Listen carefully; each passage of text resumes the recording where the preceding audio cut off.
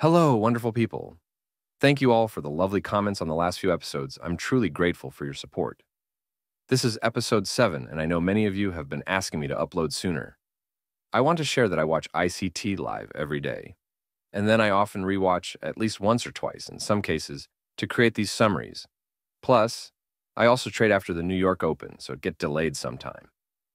That said, I'll be making an effort to upload at least 3 episodes a week from now on. I'm also working on detailed notes and am considering turning them into a PDF soon. If you're interested, be sure to check the description so I don't miss you. Please like the video, leave your comments to help me improve the content, and share it with others. There's a lot of work that goes into these summaries, and your support really keeps me motivated to keep going. Thank you. Please like the video, leave your comments to help me improve the content, and share it with others. There's a lot of work that goes into these summaries, and your support really keeps me motivated to keep going. Thank you. We're looking at the weekly chart, and CPI news was just released at 8:30 a.m. today. ICT suggests that if you're planning to trade on days with high-impact news drivers like CPI, PPI, or non-farm payrolls, it's better to wait for the silver bullet opportunity between 10 and 11 a.m. Let's analyze the price action on the weekly chart. The price has filled the previous week's bearishness, leaving a large wick at the bottom, indicating potential upward movement.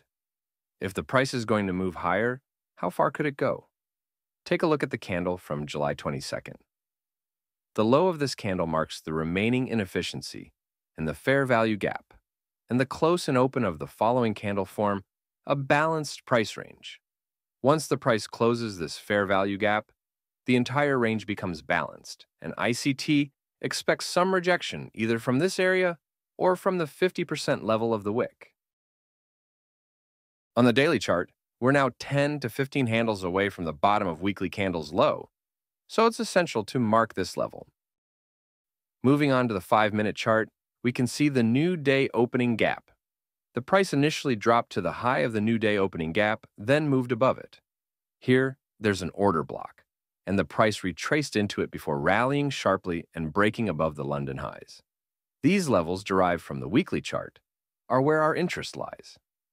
The price has already moved significantly, so buying at this point isn't an option. We need to wait for more favorable conditions to make a bearish entry. For now, it's crucial to sit back and observe the price action.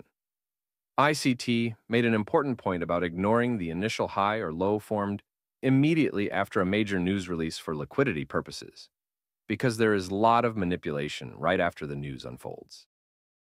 The buy-side liquidity has been purged, and now ICT wants to see how the price reacts to this fair value gap, because it will be influential. The price returned to the fair value gap and then pushed higher, establishing a new initial buy-side level. ICT wanted the bullish candle that wicked through the initial buy-side to act as a bearish order block. So far, the price is respecting the mean threshold of this order block. ICT wants the price to revisit the fair value gap and target the sell-side liquidity, though he cautioned against having high expectations for this setup to fully play out. If the price moves above this short-term high, ICT will lose interest in the setup. Even if he's in the trade, he'll close it. And price did what ICT did not want to happen, and took out the short-term high and keep pressing above. And for now, ICT wants to stay put and observe the price action and look for potential setups, but does not want to get into any trades. Looking at the price action closely, we've taken out the sell-side liquidity, and the price has created relative equal highs, which ICT dislikes. This situation signals both long and short opportunities, and ICT views high-probability trading environments as those with a clear bias, not when both long and short scenarios are present. This creates low-probability conditions. As the price continues to make new highs, ICT returned to the daily chart and marked the new volume imbalance. ICT wants the fair value gap to remain open before reaching the volume imbalance. You might wonder when to consider that the fair value gap will stay open. Observe the price action here. Since the open, the price moved up, then went into consolidation. Before breaking out of the consolidation, it took out the sell-side liquidity. Once it broke out of the consolidation, the first fair value gap formed afterward should remain open and act as a breakaway gap. This could have been an excellent entry for an institutional order flow entry drill with a target at the volume imbalance. However, we won't take this trade because the price has already moved significantly and we don't want to be buyers at the top of the range. Instead, we prefer to buy when the price is at a discount. Now, let's assume we're in a market condition where we're looking for buys. If we miss the entry with the institutional order flow entry drill, there's another opportunity. These three down close candles form an order block. What makes it a high probability order block is that we've taken out sell side liquidity. And these down close candles are just above the fair value gap, with our target objective in sight. We'll place the Fibonacci retracement on the order block. Notably, none of the candles that retraced back to the order block closed above the 50% level. The price moved up to the volume imbalance and then retraced again to the top of the order block, right at 10 past 11, which is a macro time. Within the macro context, price will seek either liquidity or inefficiency. If we draw lines for another macro scenario, observe what happened.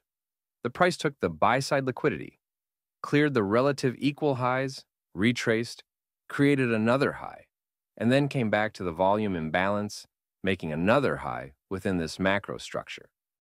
These markets operate with these specific generic macros. A macro is a small little program that unfolds in an algorithm, and what they are is basically a price run from one level to the next during a specific time of day. The core idea here is to emphasize the importance of discipline and understanding in trading, rather than getting swept away by emotions or the thrill of quick wins. The entry model is the catalyst that triggers a trade, essentially the signal or reasoning that makes a trader decide to enter the market. This decision should be based on logical reasoning, and the goal is to make a multiple greater than one of whatever is being risked, though the ratio need not be excessively high. It's crucial for traders, especially beginners, to avoid getting carried away by the initial adrenaline rush of seeing a trade move in their favor, even if it's just a demo trade. The satisfaction of a successful trade can be addictive, leading to over-trading, which is detrimental in the long run. Instead, traders should focus on doing very little and being content with small, consistent gains. Maintaining emotional control is key. Trading should be boring and methodical, akin to running a business.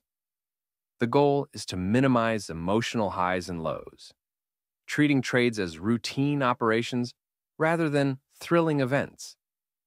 This approach helps in managing both exuberance and fear, which can cloud judgment. In summary, the essence of successful trading lies in being disciplined, unemotional, and content with steady progress, rather than constantly chasing the next big win. This mindset is what separates a professional approach from a reckless one. Please like the video, leave your comments to help me improve the content, and share it with others. There's a lot of work that goes into these summaries, and your support really keeps me motivated to keep going. Thank you.